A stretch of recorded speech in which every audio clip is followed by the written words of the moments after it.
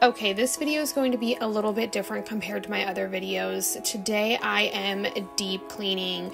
It is about to be Christmas time. We are going to get new toys and it is time to clean. I have a 4 and a 6-year-old who destroy the house on a regular basis. I really pride myself on trying to be organized. So I'm going to go over a few things on what I do to help myself and my family stay as organized as possible. Okay, I am sitting in my son's room right now. I am doing a deep cleaning of his room and my daughter's room, and I got these really cool LED lights off of Amazon, and I'm gonna put them underneath the beds, hopefully. I bought these loft beds for both of my kids when they got a little bit older and transitioned out of like the toddler beds because I didn't want a full-size bed. I wanted something with like space underneath, but honestly they tend to not like playing underneath their bed as much, which is fine, but they have enough space in their room to play, but they don't always like find the toys, I think, as easily because there's not as much light, like they can't see.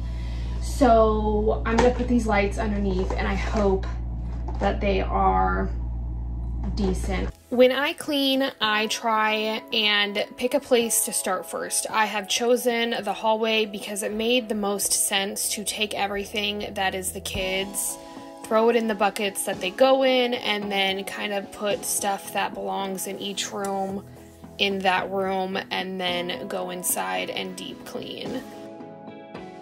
I am going into all of the rooms, gathering up some laundry because I think this is the most favorite part of my house. I built a laundry chute. This goes directly into my garage, right in front of my washer and dryer, and it is so convenient.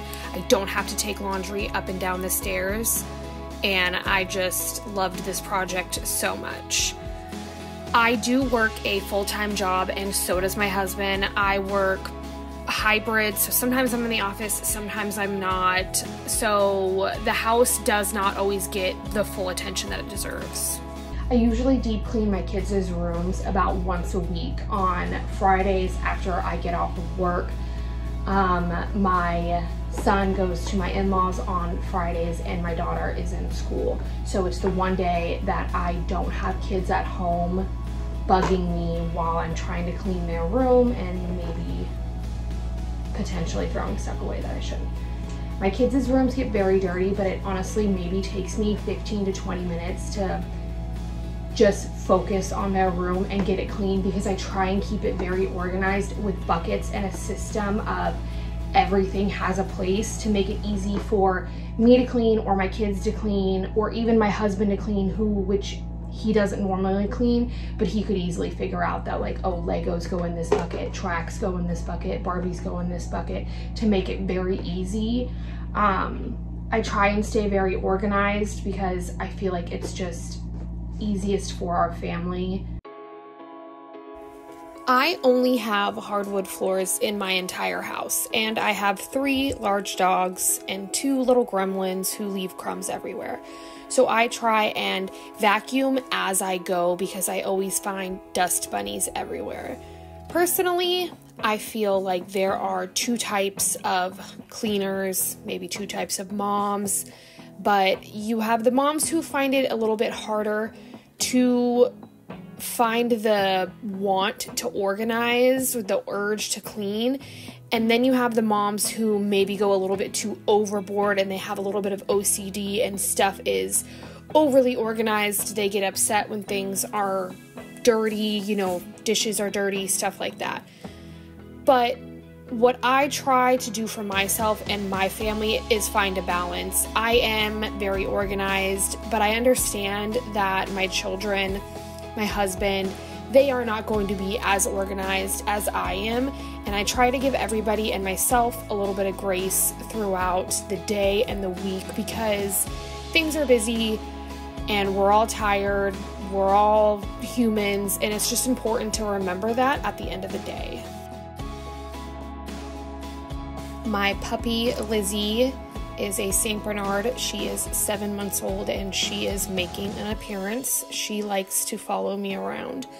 Like I said earlier, on Fridays, my son goes to my mother-in-law's and then my daughter is in school. So normally on Fridays, that's my day that I clean. That's the day that mentally I know that I'm going to put effort into the house. But as you can see, my son is home, he's running around, he's trying to help, he's interested in what I'm doing, and it is making it very hard.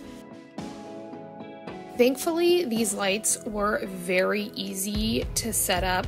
They just came with a little plug and there were 2 strips. I ended up only using 1 strip per bedroom, so maybe if I decide I want to add more lights in the future, I can do that for each of them. But it turned out really cute. It definitely added a little bit of light to their room. At night, they can use them when they go to sleep as a nightlight. I don't mind. My kids are not a fan of the dark. They end up coming in our room when things are dark, so whatever I can do to keep them in their own rooms is a good thing for me. As you can see, my son is now willing to play in his room because it is clean and is organized. They enjoy a clean space to play in. I am now going to move on to my daughter's room. My daughter's room always takes me significantly more time than my son's room does. I don't know if it's just because girls tend to have more toys and boys' toys are very easy to organize and it's just cars and tracks, but my daughter has a million different types of dolls and stuffed animals and little toys, but cleaning her room can be a lot more of a hassle. Now that she is older, I do try and encourage her to clean her own room and keep it organized, but it does not always work out the way that I planned.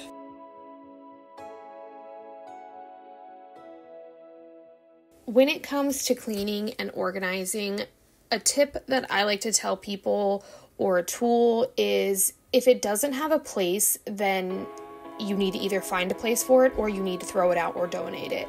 When you have a place, it's easier to clean. You can clean quicker, but if you don't know where the item goes, it ends up floating around all over the place and it's just not helpful for anybody.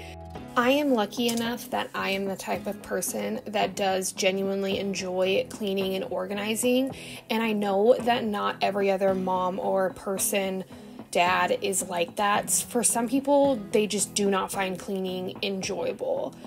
I did decide to also put my kids' names on the back of their remotes with the sticker. Since they are identical remotes, I know that they are going to get lost and then they're going to get confused on who's whose. So I did create their names with my Cricut and I just stuck it on the back real quick to make it cute and personal.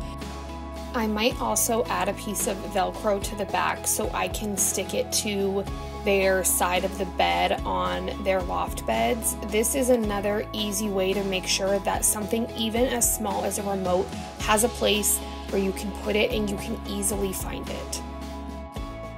My YouTube channel is new and I'm creating a bunch of different things because I am just that type of person. I like doing crafts, but I also like cleaning. I also work full time. I am genuinely all over the place.